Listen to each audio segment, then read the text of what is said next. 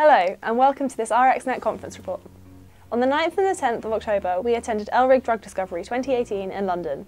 The theme of this year's meeting was drug discovery for large and small molecules. A personal standout of the meeting was the stream on anti-infectives and rare diseases chaired by David Brown, co-founder of Helix, and Chris Dowson, Professor of Microbiology at the University of Warwick. Rare diseases and infectious diseases share a variety of common problems, resulting in thin drug pipelines and mounting unmet medical need. This stream highlighted a variety of challenges in these areas of research and ways these challenges can be overcome.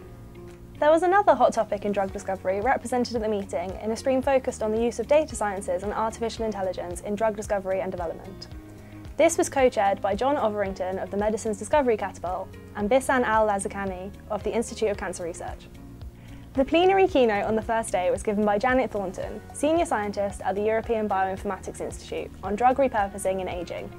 Many increasingly prevalent diseases share age as a common risk factor, and Janet highlighted the ethical and scientific issues behind developing drugs for these diseases, as well as the hunt for repurposing drugs that we could use to treat these diseases.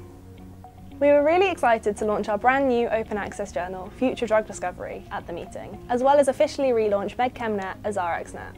To celebrate, we held a drinks reception at the booth, and we really enjoyed meeting everyone who stopped by. As usual, the exhibition was fantastic. As well as the posters, there were numerous giveaways and prizes, including our brand new tote bags, countless memory sticks and pens, and my personal favourite, a giant stuffed neuron given away by Stem Cell Technologies. Look out for our upcoming expert interviews recorded at ELRIG 2018, as well as our next spotlight on materials and methods in early 2019. We look forward to seeing you at more conferences in the new year. As always, to keep up with the latest content and news, don't forget to follow us on Twitter and on LinkedIn.